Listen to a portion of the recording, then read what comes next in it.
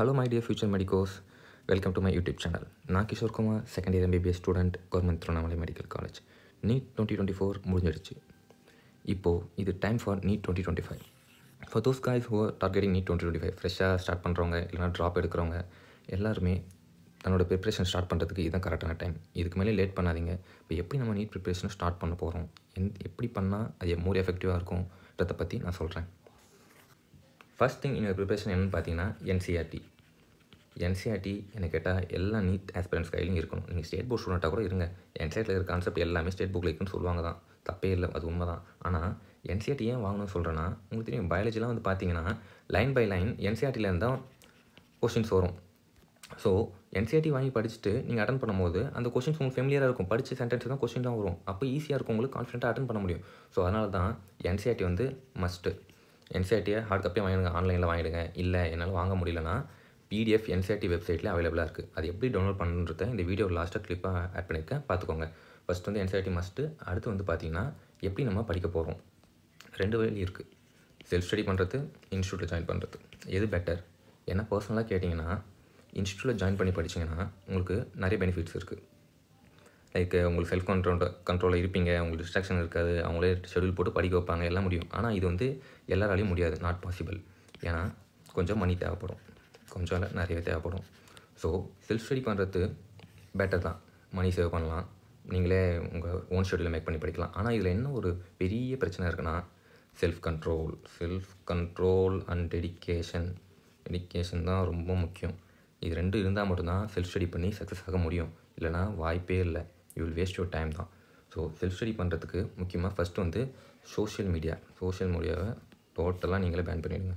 இன்ஸ்டாகிராம்லாம் இருந்தால் அன்இன்ஸ்டால் பண்ணிவிடுங்க. வாட்ஸ்அப்லாம் இருந்தால் ஒன்லி ஃபார் ஸ்டடி பர்பஸ்க்காக மட்டும்தான். நீங்கள் குரூப்பாக படிக்கிறீங்கன்னா மெட்டீரியல் ஷேர் பண்ணுறது அது மட்டும் யூஸ் பண்ணிக்கோங்க. டெலகிராமில் கூட அந்த டிஸ்கஷன் சேனல் அந்த மாதிரி சேனலில் மட்டும் இருங்க, வேறு எதுவுமே இருக்கக்கூடாது. நீங்கள் டோட்டலாக உங்கள் நம்பரே மாற்றிடுங்க. ஒரு விஷயம் யார்கிட்டையும் பேசாமல் இருந்தால் ஒன்றும் மாறிடாது.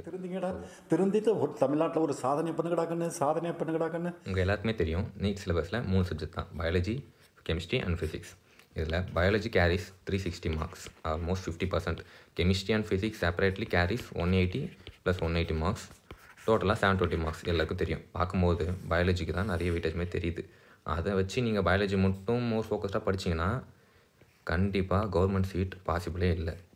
ஏன்னா இதில் ஒரு 5 இயர்ஸ் பேக் வந்து பார்த்தீங்கன்னா பயாலஜி மட்டும் படித்து ஃபிசிக்ஸ் ஆர் கெமிஸ்ட்ரி லைட்டாக படிச்சுட்டு போயிட்டு சீட் வாங்கிடுவாங்க, அது அப்போது. ஆனால் இப்போது காம்படிஷன் உங்களுக்கு தெரியும், 600 மேலே எடுத்தால் கூட சீட் கிடைக்காம நிறைய பேர் இருக்காங்க. So biology, chemistry, physics 3க்கும் equal weightage கொடுத்து நீங்கள் படித்தே ஆகணும். படித்தா மட்டும்தான் கவர்மெண்ட் சீட் கிடைக்கும்.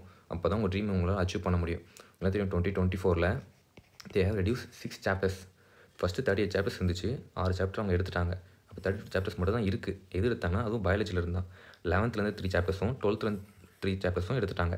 11th transport in plants, mineral nutrition, digestion and absorption, அப்புறம் 12th reproduction in organism, strategies for enhancement in food production, environmental issues, இது 6மே எடுத்துட்டாங்க. ஸோ நீங்கள் நியூ NCERT வாங்கி படிக்கிறது தான் பெட்டர். ஏன் நியூ NCERTன்னு சொல்கிறேன்னா, இந்த 2024 ஃபிசிக்ஸில் ஒரு கொஸ்டின் கான்ட்ரவர்சி ஆச்சு, உங்களுக்கு தெரியும், ஆட்டம்ஸ் சாப்டர்லேருந்து. அது ஃபைனல் டிசிஷன் என்ன சொன்னாங்களாம், நியூ NCERTல என்ன இருக்கோ அதுக்கு தான் நீங்கள் மார்க் கொடுக்கணும்னு சொல்லிட்டாங்க.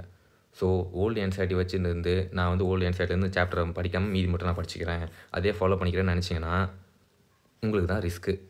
So new NCERT படிச்சிட்டிங்கன்னா new NCERT வச்சு தான் ஃபைனல் டிசிஷன் கொடுப்பாங்க. So better by and study in the new NCERT. இப்போ வந்து பார்த்தீங்கன்னா NEET எக்ஸாமுக்கு இன்னும் 7 months இருக்குது, மேன்னு வச்சிங்கன்னா இப்போ செப்டம்பர்லேருந்து கணக்கெடுத்தா. ஆனால் 1 month நீங்கள் கம்ப்ளீட்டாக மார்க் டெஸ்ட்டுக்குன்னு ஒதுக்கிடணும். அப்போ 6 months தான் இருக்குது. அப்போ ஒரு மாதத்துக்கு ஆல்மோஸ்ட் நீங்கள் 5 to 6 சாப்டர்ஸை கம்ப்ளீட் பண்ணியே ஆகணும். நீங்கள் 1 monthக்கு நான் படிக்கலாம், இல்லை 1 week நான் படிக்கிறேன், டைம் டேபிள் போட்டவங்க படிக்கலாம். 1 month படிச்சிங்கன்னா எண்டில் ஒரு மார்க் டெஸ்ட் நீங்கள் அட்டன் பண்ணிடணும். அதேமாதிரி வீக்லி அட்டன் பண்ணணும், சண்டே அது உங்களுக்கு ஏதோ ஒரு டேயில் ஒரு மார்க் டெஸ்ட் அட்டன் பண்ணிடணும். அந்த மார்க் டெஸ்ட்னால் 3 சப்ஜெக்ட்டும் இருக்கணும். அதில் பயாலஜி, கெமிஸ்ட்ரி, ஃபிசிக்ஸ் 3மே இன்க்ளூட் பண்ணி டெஸ்ட் எழுதணும். எழுதிட்டு அனலைஸ் பண்ணிக்கணும் எதில் நம்ம வீக்காக இருக்கும் சொல்லிட்டு அதை நெக்ஸ்ட் வீக்குள்ளே அதை ரிவிஷன் பண்ணி முடிச்சிடணும். இப்போது நான் வந்து கெமிஸ்ட்ரி அண்ட் ஃபிசிக்ஸ்க்கு எப்படி ஒரு சாப்டர் எப்படி அப்ரோச் பண்ணணும், அதில் ஈச் சாப்டர் எப்படி படிக்கணுன்றத செப்பரேட் வீடியோ போடுறேன்.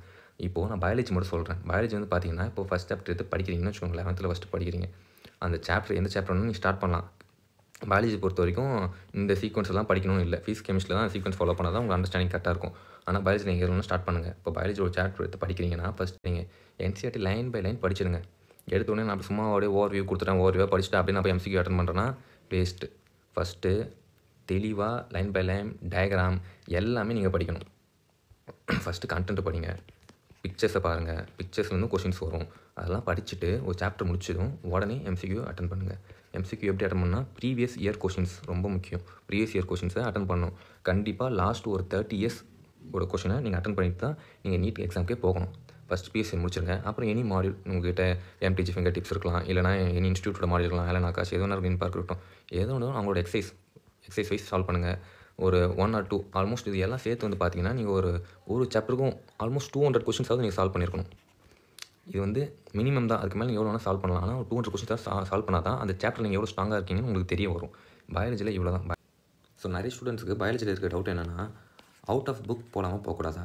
என்டிஏ கொஷின்ஸ் எடுக்க ஆரம்பிச்சதுலேருந்து 99% அவங்க NCERT தான் கவர் பண்ணுறாங்க, அவுட் ஆஃப் புக் போக மாட்டேறாங்க. ஸோ ஃபஸ்ட்டு NCERT படிங்க. படித்ததுக்கப்புறம் எல்லா டாப்பிக்கும் வேணால் ஒரு சில டாபிக் மட்டும் அவுட் ஆஃப் புக் படிக்கிற மாதிரி இருக்கும். லைக் இந்த ஜெனடிக்ஸ் சாப்டர்ஸ்லாம் கொஞ்சம் நீங்கள் அவுட் ஆஃப் புக் போனால் தான் நல்லா அண்டர்ஸ்டாண்டிங் ஆகும். அந்த மாதிரி இருக்கிற சாப்டர்ஸ் மட்டும் அவுட் ஆஃப் NCERT போங்க. எல்லா சாப்டர்ஸ்க்கும் வேண்டாம். டவுன்லோட் NCERT PDF ஆன்லைன் பார்க்கலாம். குரோம் ஆர் கூகுள் ஓப்பன் பண்ணிவிட்டு 2025 NCERT PDF அப்படின்னு சர்ச் பண்ணுங்கள். ஃபஸ்ட்டு ஒரு லிங்கை செலக்ட் பண்ணுங்கள். அப்புறம் செலக்ட் கிளாஸ் இருக்குது பாருங்கள். செலக்ட் கிளாஸில் இப்போ 11th பார்த்தீங்கன்னா 11th கிளிக் பண்ணுங்கள். செலக்ட் சப்ஜெக்ட், இப்போ பயாலஜி. செலக்ட் புக் டைட்டிலில் பயாலஜி திரும்ப செலக்ட் பண்ணுங்கள். அப்புறம் கோ ஆப்ஷனை செலக்ட் பண்ணுங்கள். அப்படியே ஸ்க்ரோல் டவுன் பண்ணிங்கன்னா சாப்டர் வைஸ் நீங்கள் ஓப்பன் பண்ணி பார்த்துக்கலாம். இல்லைனா டவுன்லோட் வந்து பார்த்தீங்கன்னா டவுன்லோட் கம்ப்ளீட் புக் அதை செலக்ட் பண்ணுங்கள். நாளே டவுன்லோட் பண்ணுங்கள். டவுன்லோட் அகைன் காட்டுது. இது ஜிப்டு ஃபார்மேட்டில் தான் இருக்கும். நீங்கள் வந்து எக்ஸ்ட்ராக்ட் பண்ணி பார்க்குற மாதிரி தான் இருக்கும். இப்போ நீங்கள் ஒரு செலக்ட் பண்ணிவிட்டு எக்ஸ்ட்ராக்ட் கொடுத்தீங்கன்னா எக்ஸ்ட்ராக்ட் ஆகிடும். சாப்டர் வைஸ் உங்களுக்கு அவைலபிளாக இருக்கும். இப்போ எந்த சாப்டர் வேணுமோ அதை செலக்ட் பண்ணி ஓப்பன் பண்ணி படிச்சுக்கோங்க. இது வந்து நியூ எடிஷனுக்கான PDF தான். பாருங்கள், 2024-2025 நியூ புக் தான். ஸோ இந்த வீடியோக்கு அவ்வளோ தான் கைஸ். அப்கமிங் வீடியோஸில் chemistry and physics lectures upload பண்ணுவேன். NEET 2025 முன்னாடி கெமிஸ்ட்ரி போர்ஷன்ஸை கம்ப்ளீட் பண்ண பார்க்குறேன். So subscribe, like and share with your friends.